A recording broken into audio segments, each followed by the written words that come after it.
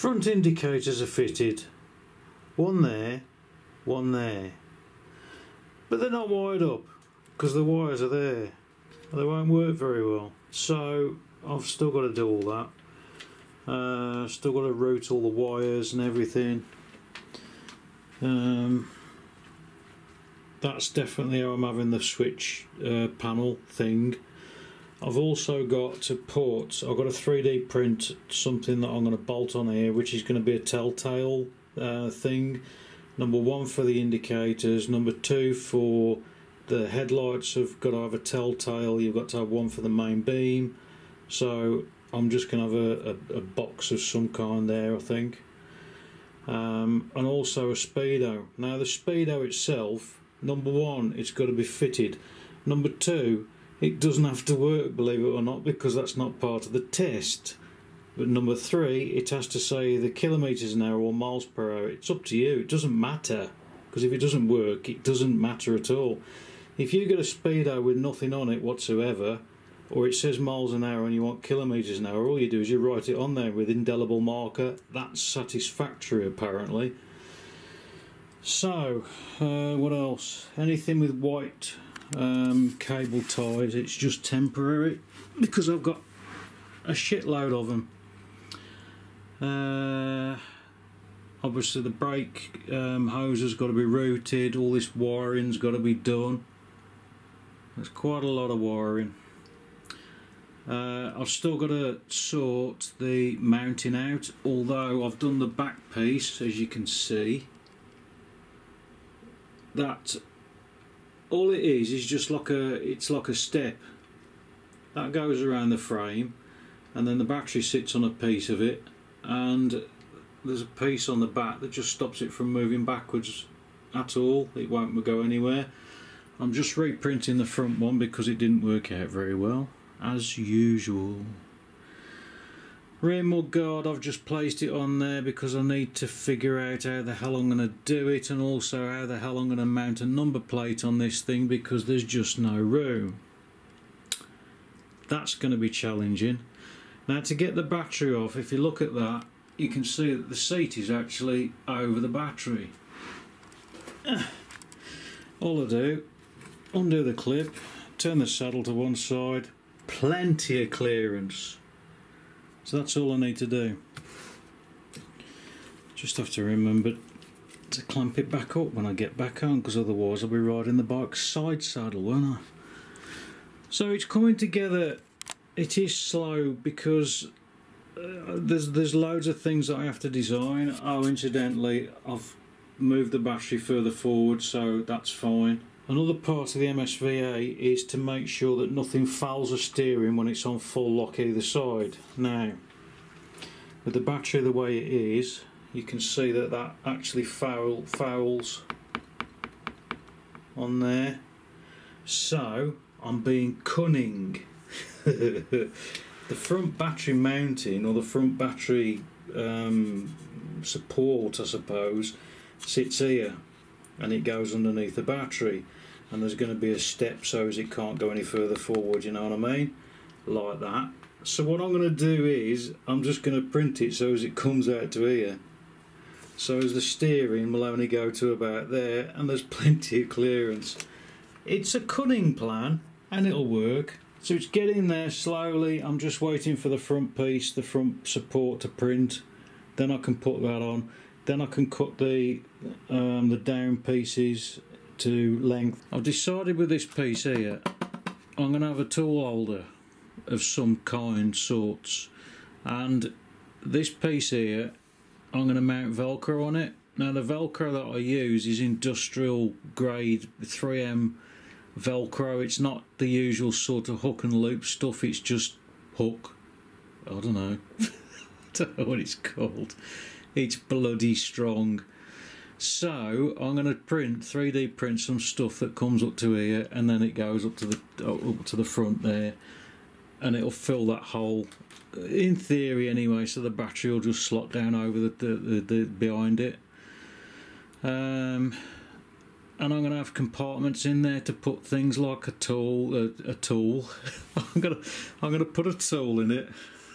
I'm going to put tools in it. I'm going to put a puncture repair kit, pump and everything else that I need. Or what have I got?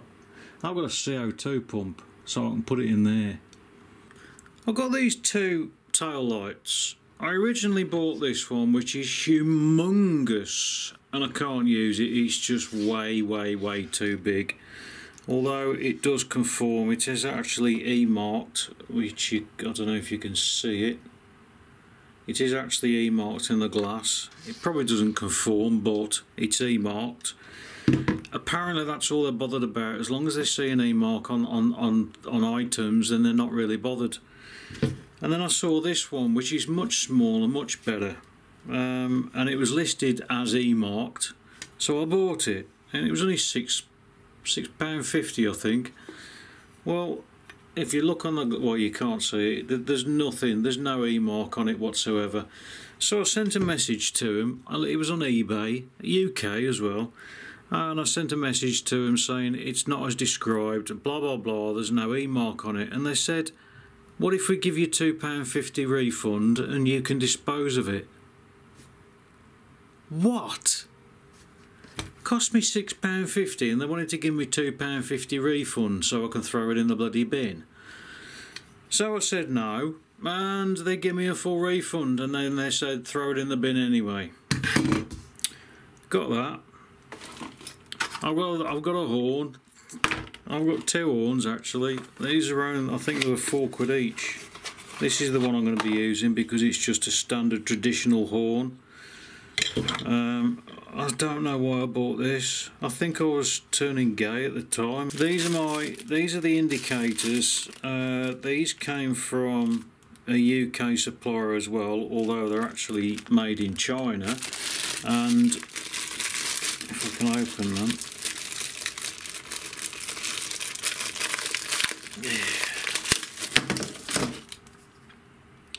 You can see on there it's got an E, I don't know what it is.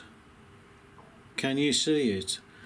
So they're E-marked, that's all I'm concerned about. They're probably not right, but they're E-marked. That's all they're concerned about, is seeing a letter E on them, believe it or not. Apparently anyway. So there's that, I've got that. Here's my headlight, which is a 7-inch headlight. It's all I could get. No, it's not. It's the only one I could find that is actually E-marked, which is, you can see it on the top there. Oh, look at that. Anyway, it's a glass. It is glass. This was it cost me 70 quid, believe it or not, just for the bloody headlight. It's got a halo effect around it, it's got a low beam, main beam and everything. The only trouble is there's no mounting for it, and apparently the mounting is the same price as the headlight, which is 70 quid. So what I've done, I've been very cunning, which hasn't turned up yet. I've bought a cheap ass, crappy 7-inch headlight for about £5. So hopefully the surround will actually fit. It looks like it'll fit anyway. While I think about it, this is a box of shit basically, so that don't fit around there. This is a box of shit because it was a headlight that I bought, and they said it got low beam, main beam and everything else, and I bought this about 3 months ago and I never bothered with it. The way that they describe these things, I mean, I don't even know if there was an E-marking on it. I don't think there was an E-marking. I just bought it for a headlight. I never intended to do anything with it. No, it just says top. Oh God. So anyway, what this is, when you turn it on, the main beam, as they call it, is just the LEDs get brighter. There is no dip and main beam. It's just brightness. That's all it is. So I never bothered with it. But unfortunately, this is, I think it's a 5-inch. Is it 5? Tape measure. 6. So this is only 6,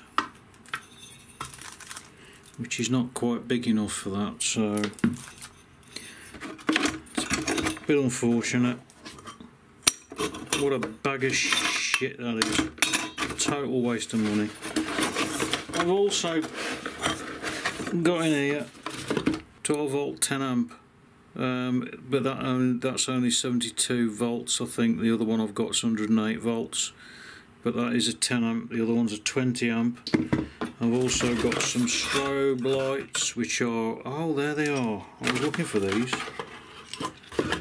These are red, well, they're red strobe lights. All you do is you bang 12 volts into them and they strobe. And they were ridiculously cheap, they were. So that's the state of play. I'm going to chuck that. Bag of shit. Oh. I know I bought one of them. I wonder where that was.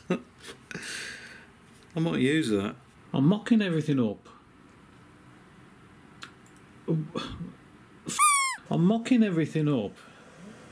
One thing I've learnt is never cut wires to length, because you're always going to move them. So always, see, I've got all this bloody 6 gauge wire. I'm not going to cut it because the wires, I don't know where they're going to come out yet.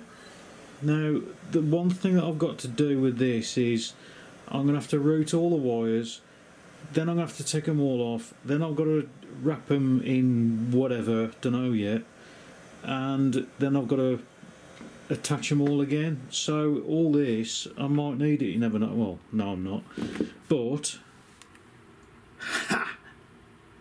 The first bit of wiring's done. So I've got to get all those wires, and I've got to feed them all through somewhere, and I've got to route them all, and then I've got to get it, and then I've got to connect them. Oh yeah, the brake cable. The brake cable, the hydraulic hose brake thing goes underneath the subverton. That thing ain't going to get hot. I'm not going to be pulling. Bollocks and shitting. I'm not going to be pulling that many amps continuous. I think it's probably only about an average of probably about 50, maybe 60 amps. So it's not even going to stress that bloody thing, and it's not going to get warm. I hope anyway. It better not do. Oh, front mudguards on. So it's a bit random, wasn't it? As I've already mentioned, this is the indicator, horn and headlight, main beam, whatever switch thing. Now, before anybody thinks it and say, why didn't you try this? Why haven't you tried full-blown motorbike things? You haven't tried this, you haven't tried that. I have. I think I've tried a few. There you go. And not one of them fits. These are the expensive ones that I bought. I don't know if I can actually show you. Is that side? Yeah, that's that side. Let's try and show you.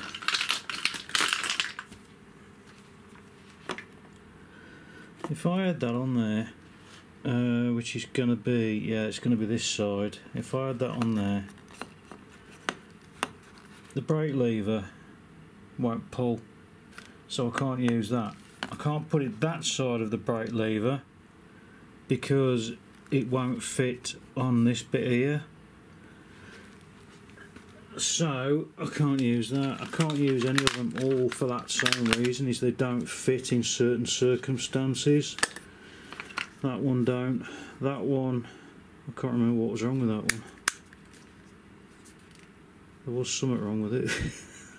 I don't know. I might revisit them. I might have a look again. I don't know. I'm a bit annoyed because obviously I've got a lot of them to use and I've never Never used any of them. I'm going to use another one of these for the hazard warning lights, I think. Over 3 position, hazard, self-destruct. Yeah.